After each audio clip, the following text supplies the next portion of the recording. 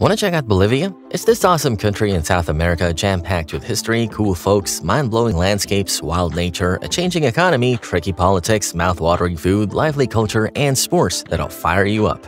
From ancient ruins to jaw-dropping views, our video is going to show you Bolivia's incredible story. So hit that subscribe button, join us, and fasten your seatbelts, because this ride is going to blow your mind and leave you feeling completely pumped. Bolivia's history is like an incredible rug woven through time. Back in the day, the place was buzzing with vibrant cultures from the Tiwanaku and Inca civilizations. Cool stuff like the Sun Gate and Tiwanaku show off their architectural skills. Then fast forward to the 16th century, bam! Spanish conquerors show up, grabbing all the riches and throwing their rules around. This messed things up for the indigenous societies, which totally sucks. But wait, there's a hero moment. In the early 19th century, folks like Simón Bolívar and Antonio José de Sucre were like, enough of this Spanish rule nonsense. They kicked off the fight for independence. Wars, battles, and some serious revolutions, like the famous Battle of Ayacucho in 1824, were like stepping stones towards freedom. Bolivia's journey to becoming a nation wasn't a smooth ride, though. It had its share of political drama, lost territories, and inside chaos after the Independence Party. There were ups and downs, tin-wrought riches and drama, while the Chaco War and inner rebellions shaped their identity. Through all the crazy twists, Bolivia's history shows how tough its people are and how they've grown through struggles. Alright, so Bolivia's people have this really cool backstory. They're like a mixtape of ancient origins and migration stories. Back in the day, indigenous roots go way back to the Tiwanaku and Inca civilizations, and then colonial times came along with European vibes.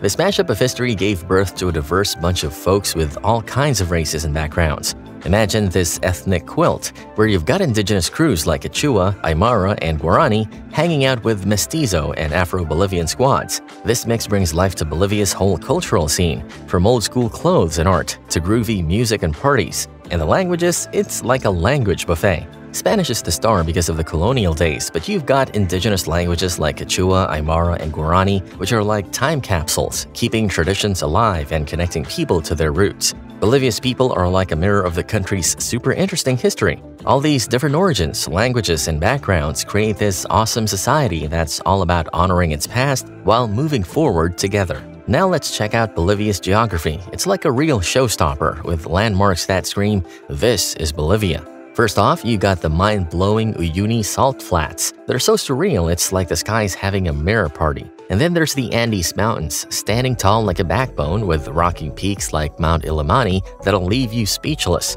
Now, nature's in the spotlight. The Amazon rainforest struts its stuff into Bolivia, full of crazy biodiversity. Then there's Lake Titicaca, the highest lake you can sail on. It's like a cultural superstar with the Uros people living on these floating islands made of reeds. But don't think it's all nature. Man-made stuff's cool too, like the Cerro Rico silver mine in Potosi, once a big shot in empires. Bolivia's geography is like a mixtape of crazy stuff. Big mountains, lush jungles, and dry deserts. And every place has its own history, painting a picture of Bolivia's past, present, and where it's headed. Dude, Bolivia's nature is like a total treasure chest, loaded with funky plants and cool creatures. So picture this, native plants like quinoa, the superfood champ, and this rad Bolivian blue cactus that catches everyone's eye. And don't even get me started on the Amazon rainforest. It's like a green paradise where jaguars, capybaras, and these wild macaws are having a party. Up in the high spots, you've got all these tough llamas and alpacas just hanging out, and vicuñas rocking some serious elegance. Oh, and insects? There's an electric blue tarantula, plus these butterflies that shine like rainbows. And then the river scene, a pink river dolphin cruising around while the Andean condor rules the skies up in the mountains. This whole natural show is Bolivia's way of saying, we're all about taking care of our awesome planet, and it's super tied to the wisdom of the local peeps. Amongst these landscapes, plants and animals team up to tell tales of surviving and adapting, turning Bolivia's nature into this magical tale of living together. Bolivia's economy functions like a huge compilation of different things. They're all about natural gas exports, mining cool minerals like tin and silver, and growing things like soybeans and quinoa. Their economy is worth around $40 billion, which sounds big, but they're still figuring out how to mix things up better. Now, talking cash, the average income isn't exactly superstar level. It's lower than the big shots, and fairness in pay is something they're working on. They're all about the Bolivian Boliviano for money, and it's always doing the cha-cha against the US dollar. Bolivia's economic journey has had its roller coaster moments, thanks to things like the prices of things they sell and what's happening inside their borders. They're doing a solid job fighting poverty, with the numbers going down. Their economy is on this cool adventure, trying to find new gigs for growth while making the most of their awesome resources. It's like a real tightrope walk that's writing Bolivia's money story. So Bolivia's got this whole political puzzle going on. They're dealing with stuff like inequality, ethnic tensions, and some government hiccups, all of which are shaping their journey. China and Russia are like their cool buddies, teaming up for economic adventures. Neighbors are all about trading goods and sharing resources. Here's the history nugget. Bolivia and Chile have this beef over land, making their friend status kind of rocky. The US relationship is like a roller coaster, swinging back and forth with politics and the whole drug scene.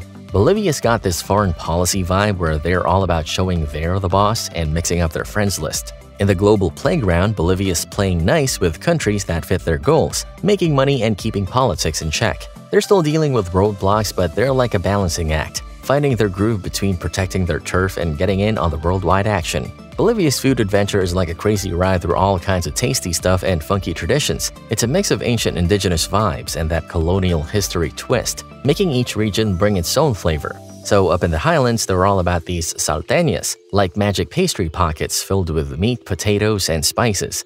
Down in the valleys, they're vibing with chuño, these freeze-dried potatoes that have been around since forever. And don't even trip, the Amazon rainforest is in on the action with wild things like suri worms and river fish from the Amazon. Now on the coast, it's a seafood party. They're making majadito, a crazy rice and beef dish with a spice kick, mixing indigenous and Spanish styles. Oh, and cuñape, this cheesy bread, is like a superstar all over. From old-school api corn porridge to hearty saices stews, Bolivia's food story is like a crazy quilt of landscapes and cultures, inviting your taste buds on a wild journey through flavors you won't forget. Bolivia's culture is like this big, colorful quilt made of customs, traditions, and rituals that jazz up everyday life. They go all out with festivals like Carnaval de Oruro, where it's a wild party of colors and tunes, a mix of old and new vibes thanks to indigenous and Catholic flavors. Then there's the Pachamama gig, where they show Mother Earth some love, feeling all connected to nature and stuff. Art is booming in Bolivia. Legends like painter Tito Yupanqui and weaver Maxima Laura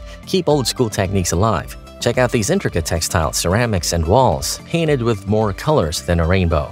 The literary hero Jaime Sanz and music kings like Los Carcas are doing their thing too. Morenada Dance, it's a national gem with flashy costumes. Folk music's rocking with vibes like Sicuri and Cueca that whisper history. Bolivia's culture is like a mixtape of old and new traditions and cool twists. It's all about that spirit of staying strong and holding on to the roots while aiming for new heights. Bolivia's sports scene is like a big deal here, giving everyone a dose of national pride. So while Olympic medals might be playing hide and seek, check out cyclists like Oscar Solis and marathon champ Yolanda Aguirre. They're showing some serious global game. But hey, football is king. Fans go nuts for local teams at international showdowns. Volleyball, basketball, and all those track and field things get their share of love too. And get this, Bolivia's sports roots go back to llama racing and a game called Sapo. They were the OG athletes. They're also claiming sports like Tiro de Yungueño, a fancy mix of darts and bocce, and this legendary game called Pelota Purepecha, which feels like soccer and handball's long-lost cousin. Superstars like tennis ace Maria Fernanda Alvarez and boxing champ Marcos René Maidana are giving Bolivia a spotlight on the global stage. Bolivia's sports story is all about heritage, hard work, and the athletes who are making their country proud. By the way, did you know that Bolivia's mesmerizing Uyuni salt flats are so vast that they can be seen from space, making them the largest salt flats on the planet? If you enjoy this video, you'll love this next one.